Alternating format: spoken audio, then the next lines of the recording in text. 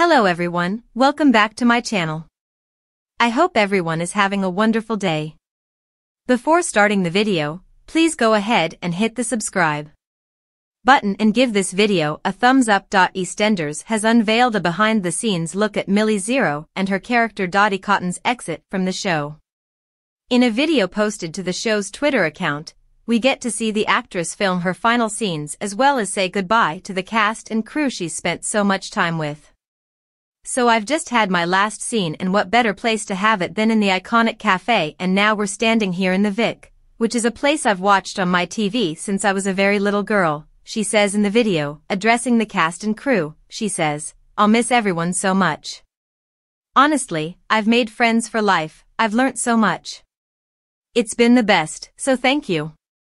It's been the biggest honor to be here and leave the tiniest part on such a rich legacy and a tapestry of British culture. It has meant so much to me and my family, and my friends." We then see her hug her fellow castmates before sending fans a message.